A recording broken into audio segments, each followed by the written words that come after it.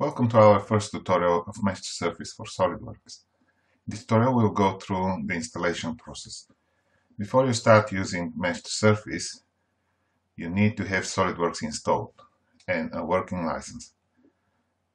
Before you install the plugin, you need to actually exit SOLIDWORKS.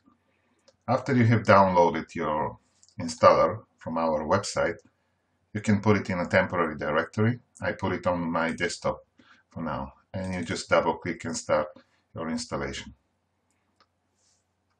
It's just a standard installer, and you follow the instructions until it gets installed. Now you're ready to go. You can now start SOLIDWORKS. In our demonstration, we're using SOLIDWORKS 2019.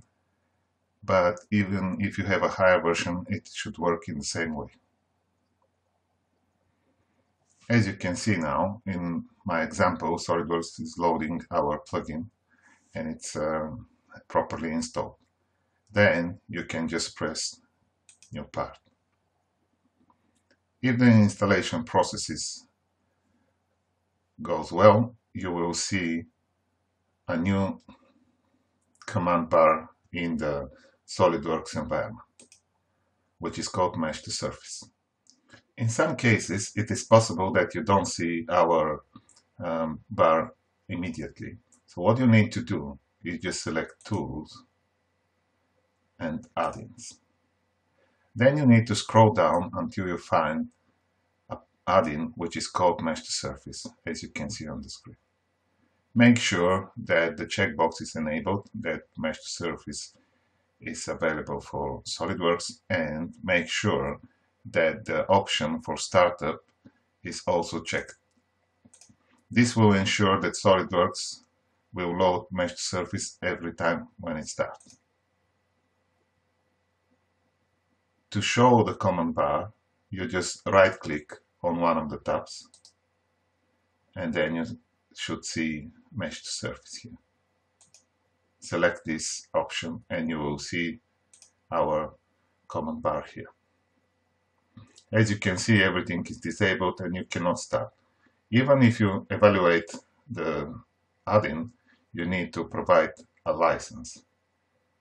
The license button is available and you just press. You need to enter your license key. Right-click and paste it.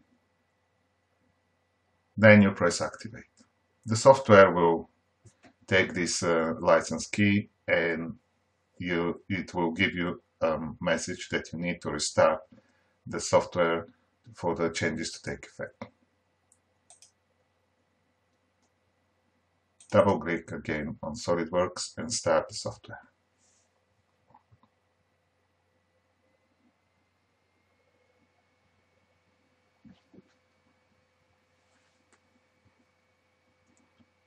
Now, if you create a new part, you're ready to go. You can see Meshed Surface available. You can click on the button for the online tutorials. Probably all these buttons at the time you watch this video may look a bit different, but generally you're ready to go. You can start by importing a mesh and start making your reverse engineering. That's all for this tutorial. Thank you for watching.